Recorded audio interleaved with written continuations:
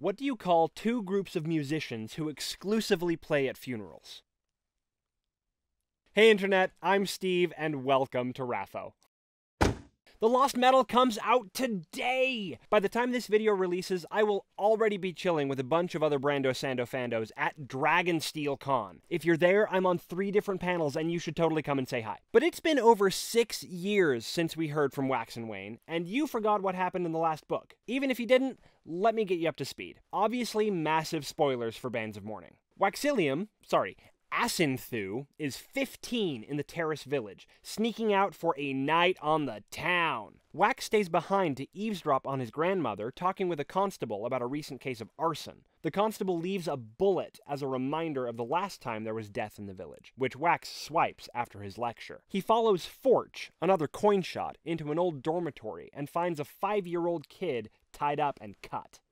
My oldest is almost 5, so this is a lot more visceral for me. Forch grabs Wax and tosses him out of the window, but he manages to catch himself by pushing on the bullet in his pocket. He runs back into the building and gets into a pushing war with this psychopath. We then see the influence of perception on even a magic system as straightforward as allomancy. Wax realizes a bullet is made up of 3 separate metal pieces: the bullet, the cartridge, and the primer, and his steel line splits. He lets go of the rest and pushes on the primer, firing the bullet into Forch's skull. The report alerts the rest of the village, who arrives as Wax unties the kid. 28 years later, making Wax 43 for those counting, he and Wayne finish a raid with the constables, Steris's idea, and head to his wedding. Wax shuts down a Khandra trying to talk with him, and the ceremony begins, then comes to an abrupt end as the water tower above the church relieves itself upon the inhabitants. It's fine. Steris already has a backup church booked 2 months later. Wayne admits to Marasi that he had a hand in the sabotage, and then Vendel recruits Marasi. He sets up a slideshow in Wax's study and discourses on identity and its implications on feruchemy, specifically the creation of unkeyed metal mines like the Bands of Mourning. Another Khandra, Relure, took some pictures of the supposed bands, rumored to be made by an apparently still living Lord Ruler, but he came back with a spike missing, so he's kinda crazy. Their mission, if they choose to accept it, is to retrieve Relure's spike and,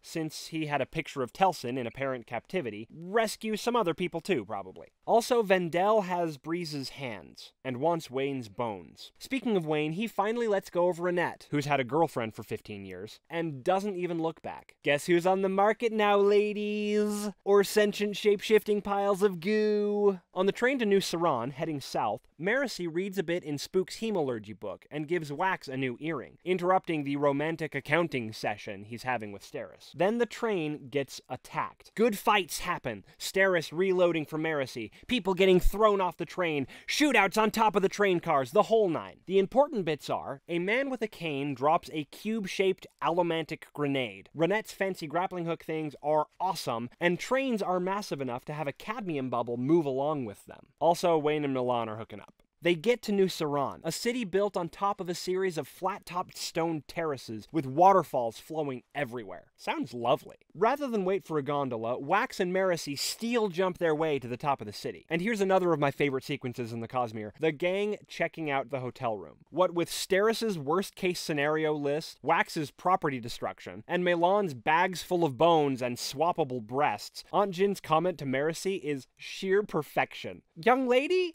you need to get away from these people. Wax and Steris head to a party, and Wax gives a bill to a blind, cologne-wearing beggar who lobs a strange coin at his head for change. Hoyt apparently has a fairly solid claim on actually owning the place. After stumbling through social interactions at the party, Wax ends up dancing with Chris, who interrogates him about his abilities. He asks Kelisina and Trone, the mansion's owner, about the weird coin he just got, and she bolts out of there. Wax has to follow her, but needs a distraction, so Steris projectile vomits. Best girl. Meanwhile, Wayne and Marasi go grave robbing and get almost blown up. No spike to be found, so Wayne dresses up as Death and scares a stuffed albino animal-loving crooked graveyard keeper into revealing what happened with the missing spike. What a sentence. Wax hears Kelisina talking to his uncle via fancy new telephone, and then gets framed for her murder. Milan's got a set of aluminum bones, which can apparently counteract a pewterfaring's ability. Plus, she's got a sword arm. Cool.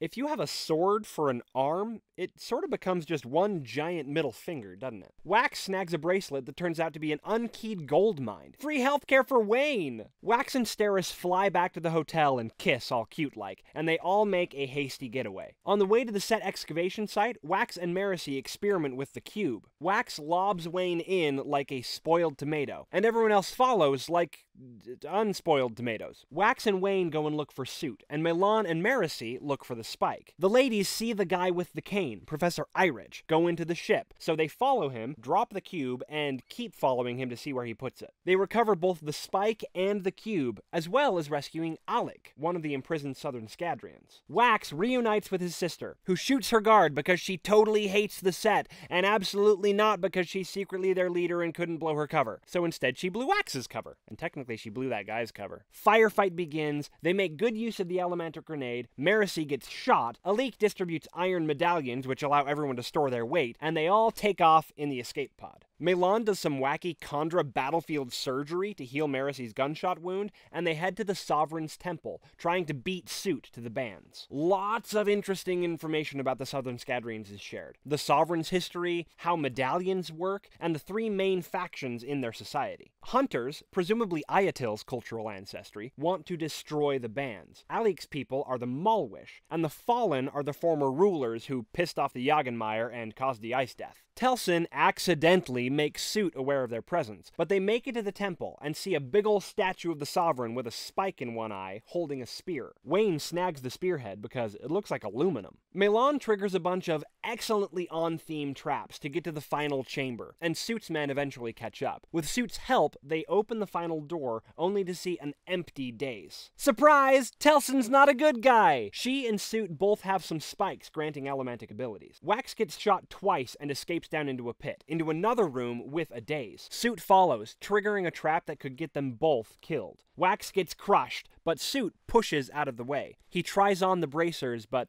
they're just a decoy. A diversion. Wayne chases them away and begs Wax to hold on. Telsin takes Milan's spikes, turning her back into a Mistwraith. She is my least favorite sequence in the Cosmere. Everyone else gets marched back to the front of the temple. Marcy realizes Wayne traded R'hllor's spike for the spearhead, which Wax realizes is the real Bands of Mourning. Too bad he dies before he can say anything. Marcy grabs the spearhead and taps everything. She basically ascends without actually ascending, but she realizes that isn't what she wants. Harmony and Wax have a chat in the cognitive realm. There's a strange red mist encroaching on the planet, which Harmony is keeping at bay. Wax chooses to go back, and is able to push the boulder off himself thanks to Marcy giving him the bands. Go get him, Waxy. Steris and Alec warm and arm the Malwish captives. They start to fight against the set's men. Soot escapes, saying he's going to inform the series about what happened. Why all the math terms, Brandon? Are cryptics involved here? Wax gives chase, cause he can fly. They have a duel in the ship. Wax subdues Soot.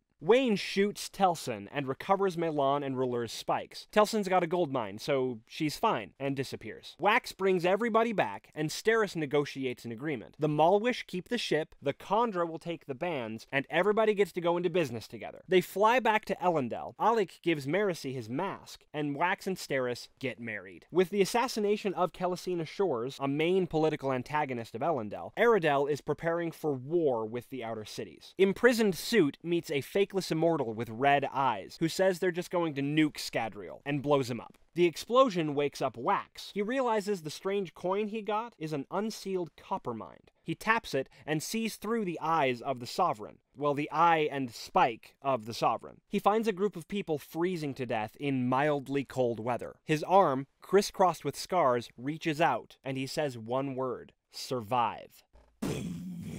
And now you're caught up! As always, thank you to the incredible artists that allow me to share their work. You can see more of their stuff in the description. If you enjoyed this video, please consider supporting me on Patreon, where you can get access to all of my previous scripts, research notes, and even see early edits of my videos. You also get fancy recognition on my Discord, which is full of wonderful people like Doug! He's a good alloy. Once again, Lost Metal is releasing today. And if you're at DragonSteelCon today, you should absolutely come to my panel at 9 o'clock, where we will be theorizing about exactly what is going down in this, the final book of the Wax and Wayne series, before we get the comic books based on them from Era 3. I will be joined by Melinda, known on TikTok as That Cosmere Chick, and Trevor, the narrator for the Lost Legends of Scadrial Mistborn Adventure Game podcast. Right after our panel is over, book distribution starts, so we can all go read and find out.